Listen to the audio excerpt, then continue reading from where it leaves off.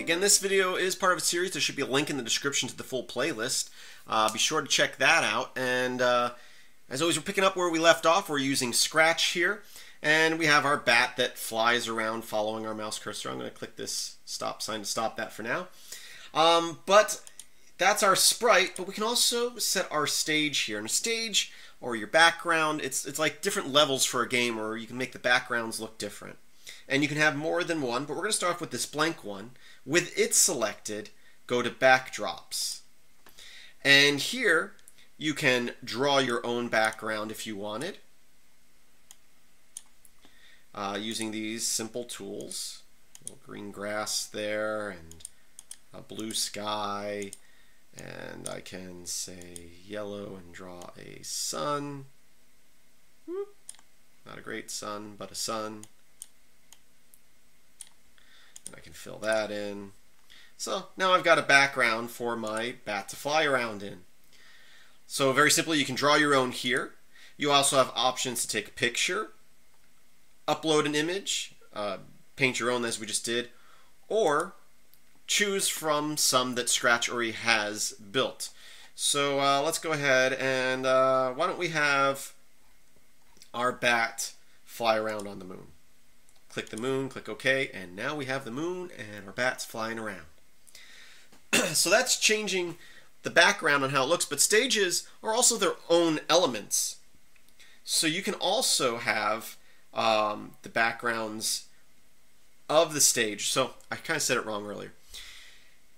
Your stage has things such as backgrounds, and there can be multiple backgrounds in one stage. As we have here, we have the one we drew and the moon.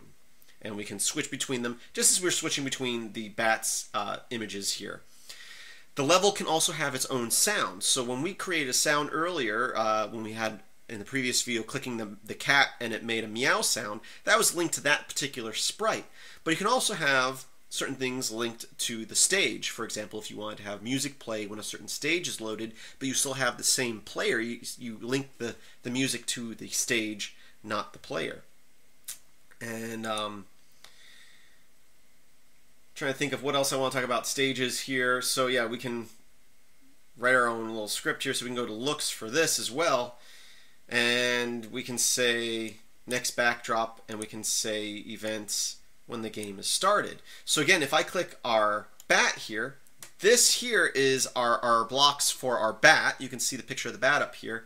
But if I pick the stage, it's going to show the code for the stage. They're separate elements. So now if I click start, you can see every time I click start, the background changes. So if you want to have the bat flying in the moon, on the moon, you can fly on the moon. If you have them flying out in this field, you can fly out in the field. And that's it. That's it for this video. It was kind of a short one, but we're building on stuff here, and I do hope you're enjoying it. So far, you know, you've made enough to create a very basic game of moving a character around, having it play different sounds, different animations, different backgrounds. But now, in the next video, we're going to create a second sprite that will interact with our main character here. So I do thank you for watching. As always, visit my website, filmsbykris.com. That's Chris with a K. There's a link in the description. And again, be sure to check out all the videos in this playlist. There's a link in the description to the playlist. I do thank you for watching. And as always, I hope that you have a great day.